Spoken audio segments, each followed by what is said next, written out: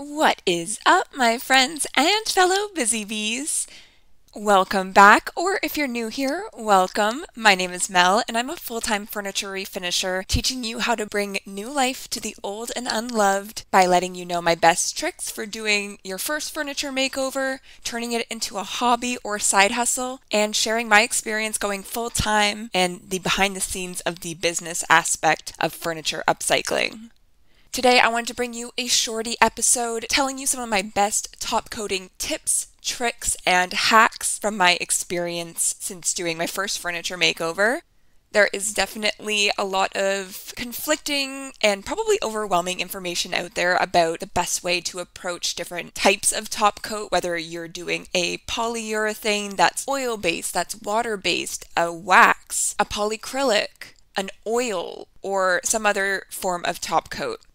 And I've tried a few things out over the years, and I have a pretty good system now, what I think is a pretty nice, smooth finish. I have had people tell me that they thought that I sprayed my pieces, which to me is a total compliment because I do not typically. And a sprayer is, if it's being used right, typically the smoothest, best finish that you could get. So that tells me that I'm doing something right.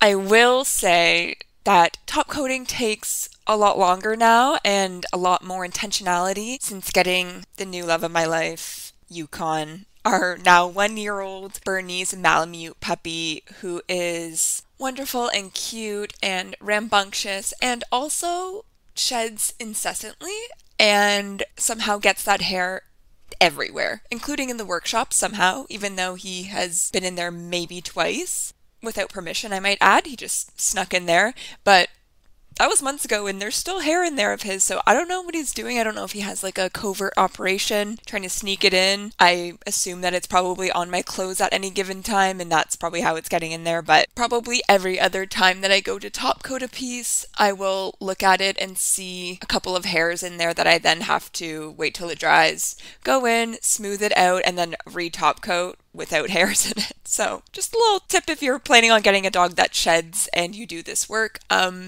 Make sure you have a strategy for that. So I've mentioned on the podcast before that my preferred top coat to use is a water-based polyurethane. I have used polyacrylic in the past, but I find that it doesn't dry quite the same. It doesn't self-level in the same way, and there was always like little bubbles that would be left in the finish if I didn't go over it like a million times while it was drying, which seems counterintuitive to me. So once I tried a polyurethane and I didn't have to do that and it was more self-leveling, I was sold. I have definitely used a few different brands and switched out kind of my favorites or my preferred one over the years. The one that I'm currently using, that I've probably been using for at least 6 months consistently now, is the Bare, I think it's called Fast Drying Water-Based Polyurethane. I get that at Home Depot, and so it's really accessible to me, and it's around the same price as most are. And I've tried it in its flat satin and semi-gloss finish, and it works beautifully, so that's my go-to right now.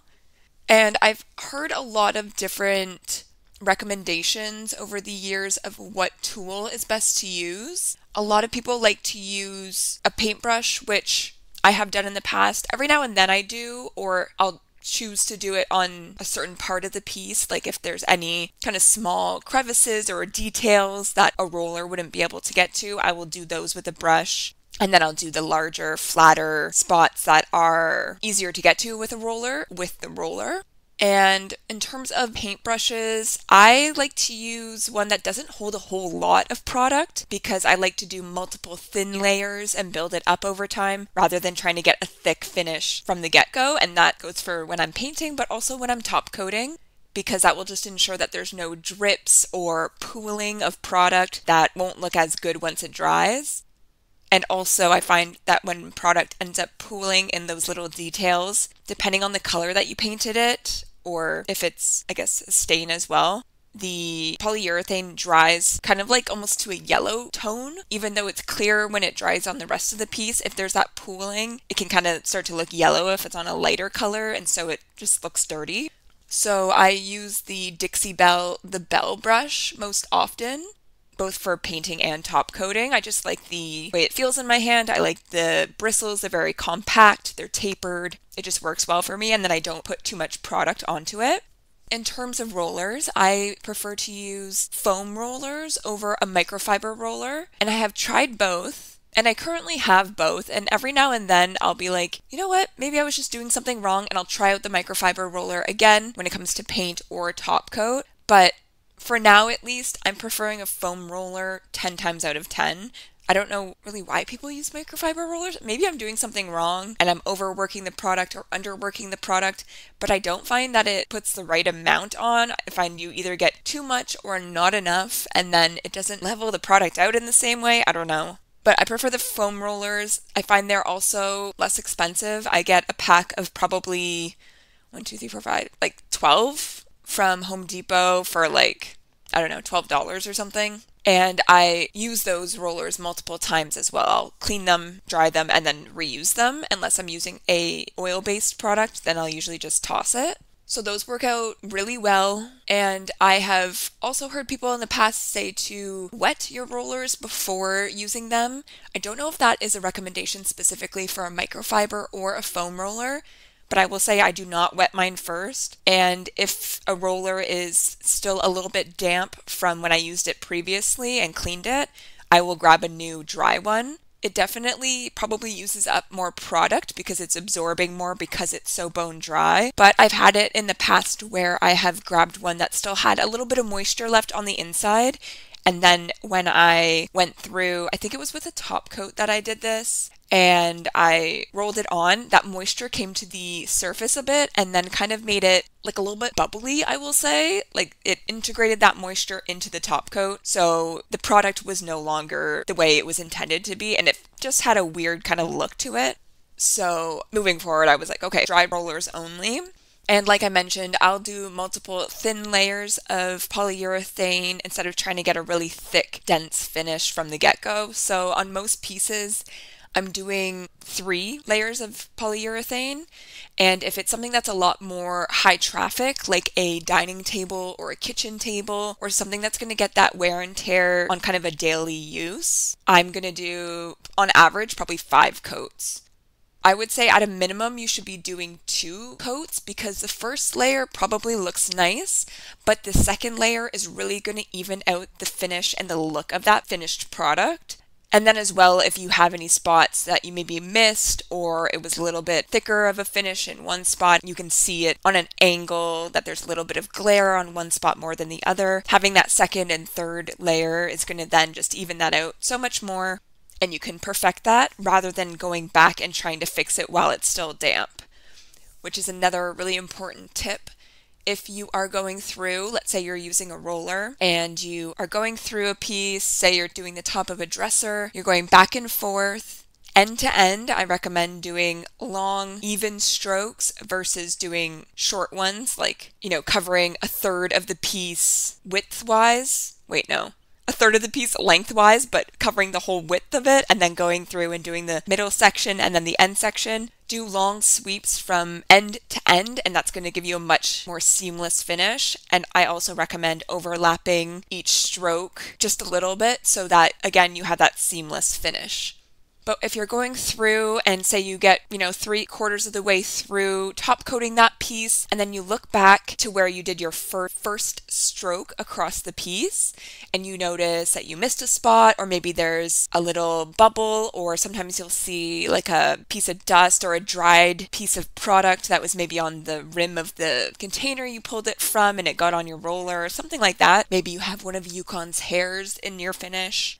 You're going to leave it. The perfectionist in you is going to make you want to grab it out and get it the second that you see it and then go back over that spot. But because you didn't just immediately put that product down a second ago, it's going to already have started to set up. And even if it doesn't look like it's dried yet or it's gotten tacky or anything like that, it started to do its thing, especially if it's a fast drying product that you can do a second coat within an hour.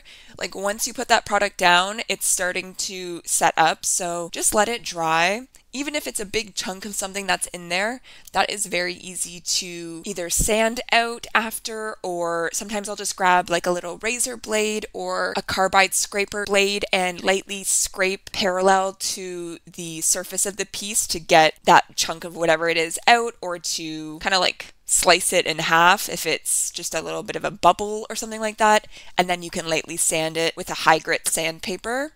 And I promise you, once you go back in with that next layer of poly, you won't even be able to tell that there was an imperfection there. But it can start to get messy and look a lot less seamless if you go back and you start screwing with it before it has properly dried. And like I said, a light sand in between each layer of polyurethane is my next tip. Even if it honestly looks like crystal clear, it looks perfect, and you're like, okay, I want the next layer to look exactly like this, so I'm just going to go in with the next layer and not touch this one. No, go in, high grit sandpaper, like I would say 300 plus grit, and just lightly sand. You can do little circular motions or end to end, back and forth, whatever you prefer. Then go through with a clean rag. You can have it lightly dampened if you want, just nothing wet. And then go in and get rid of any of that sanding dust. Let it dry thoroughly if it was damp. And then go in with your next layer. And that's going to make it just a really buttery, smooth, clear finish. And I know I had been worried about doing that at the beginning because I was like, well, if I go in and I sand it, even if it's super high grit and light, it kind of makes it look a little bit cloudy when you go in and you sand it, especially if you're doing circular motions. So I was like, this is obviously stupid and counterintuitive, and why would I do that? Because now I'm screwing up the finish, right? But I don't know what the science is behind it, but it doesn't do that. Another tip is to let the product fully dry before you determine your next step. Because there have been certain top coats that I've used. Actually, the one that I use right now, the Bare one, is one that does this. While it is on the piece, before it has dried, it looks like it's milky and kind of has like a blue tint to it, depending on the color that it's going over, or a pink tint to it. And it kind of now looks more pink in the container as well. I actually had somebody comment on, I don't know if it was an Instagram or a TikTok or something, where I featured this product in the makeover, and they said, I just bought this, but it looks super pink in the container. Is that normal, or did I get a dud? And that is normal. I don't know what they changed about it recently, but it does have a bit of a pink hue to it. And when it's on the piece, I find it looks a little bit blue in tone, but it dries perfectly clear. I'm sure it has something to do with color theory and like neutralizing certain tones in the colors or something like that. I don't know, but it goes on clear. And I've had it with other top coats as well, where it might look a little bit yellow or just that cloudiness, especially when it's over darker colors. That makes you panic a little bit and be like, oh my God, I should stop doing this, or I should just take it off, or I should put my roller over it a bunch of times because it's obviously not going to look good and I'm going to have more work trying to remove it and redo it and that kind of thing. But just let it dry thoroughly, because 99% of the time it's going to be a clear, good finish once it has thoroughly dried. It just might look a little sketchy before you get there. And when you are top coating over a dark color, I'm going to say more so when you're using a matte or a flat finish, because there's an additive in that top coat sheen to remove any sheen in it, to make it more flat and matte. They add something in, I believe it's talc powder, and basically if that's not thoroughly mixed into the product via mixing it with a stir stick for like multiple minutes before you start using it, to make sure that every single morsel is mixed in thoroughly and the sediment is thoroughly mixed in, then sometimes you'll get a bit of a kind of like a cloudy or patchy look to it, even after the top coat has dried. My recommendation, if you have this happen, or if you have a product that you know this has happened in the past, again, go through, do your light sanding in between, and then for the next coat, I want you to get a separate container, pour some of that top coat in, and then put a little dollop of the paint that you painted that piece. Again, this is typically seen in darker colors because you don't necessarily notice it if it's over something super light or white. But for navy blues, for blacks and grays that are deeper in tone. I find that this happens, and if you just put a dollop of that into the top coat, mix it in super thoroughly so that everything is incorporated, and then go through and do your next layer, it's gonna look weird. It's gonna look like the color isn't what you made the piece be, like not the paint color. It's gonna look a little bit lighter, obviously, but once it dries, it just makes it crystal clear. I don't know why, but it must give that talc something to adhere to or something. Just helps tint it a little bit, and it gives you a beautiful finish. But again, that's specifically with a matte or a flat top coat that I've most commonly seen that happen. And now if you're applying a polyurethane, there's other options of ways that you can apply it. I have a kind of like a handheld sponge top coat applicator that I've tried in the past, and it works nice. I'm pretty sure with that one I actually did moisten it a little bit before using it, but made it so there was nothing when I would squeeze it that would come out. Like that's how moist, sorry for saying moist, that it is. It's just barely has any moisture in it, and it just helps it glide over the piece a little bit more smoothly. Or you could be using a sprayer as well.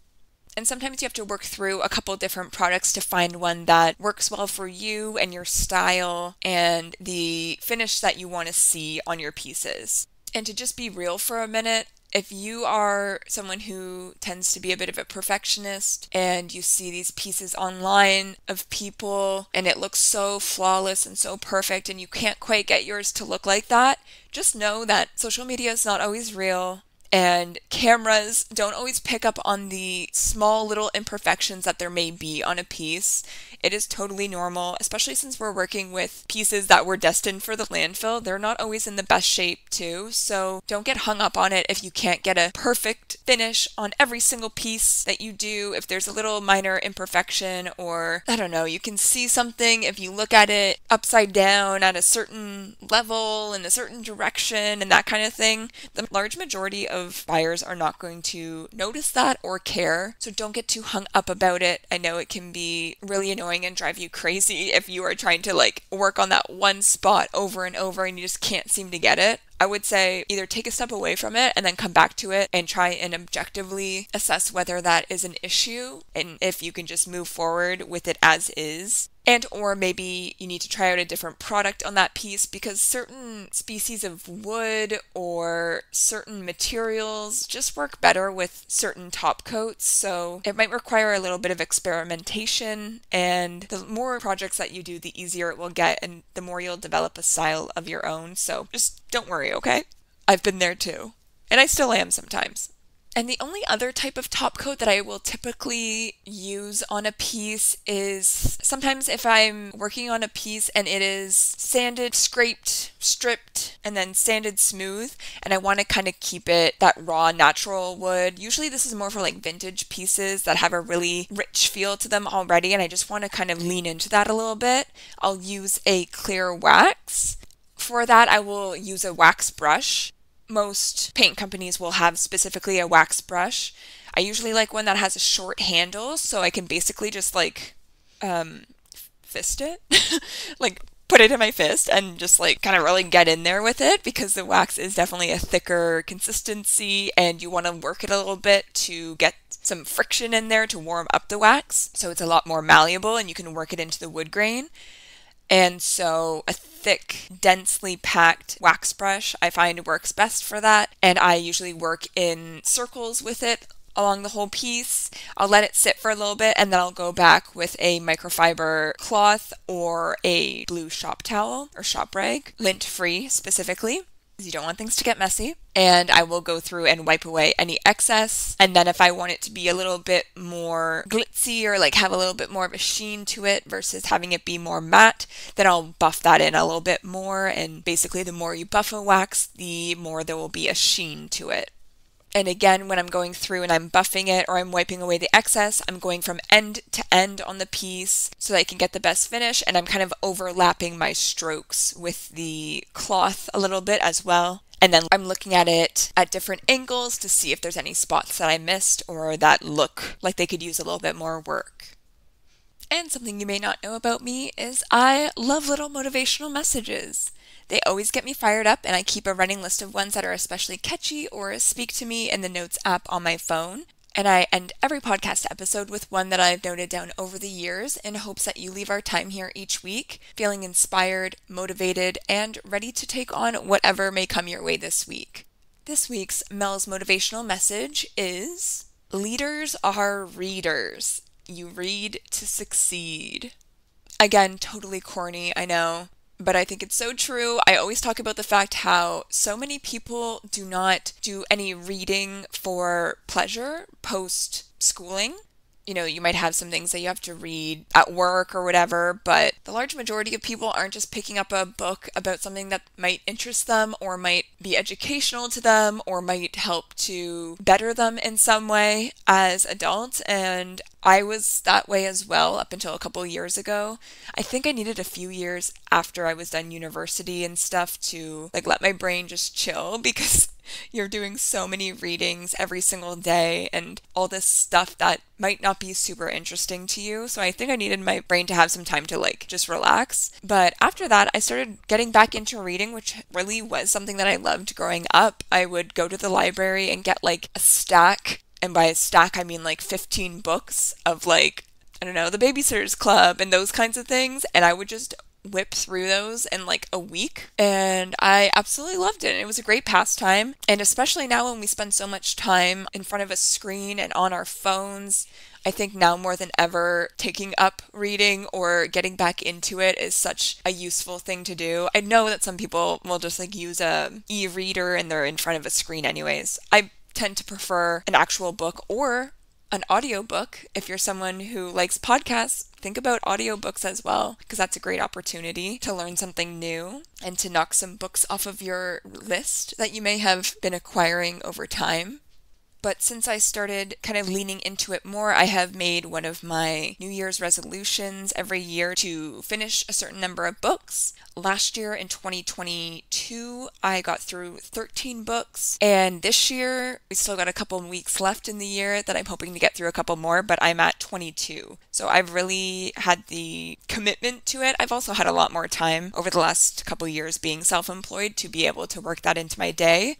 But that's not to say that you couldn't switch out a couple hours scrolling TikTok or Facebook or Instagram or sitting in front of the TV watching Netflix or reality TV and instead pick up a book and read that for 10 minutes, 20 minutes, an hour. Find something that really interests you and that you can get immersed in, and it won't feel like work and you won't notice the amount of time that has gone by.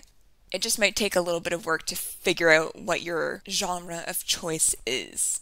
I'm currently in a James Patterson phase, which isn't necessarily educational in any way, shape, or form, but they're good murder mystery kind of style books.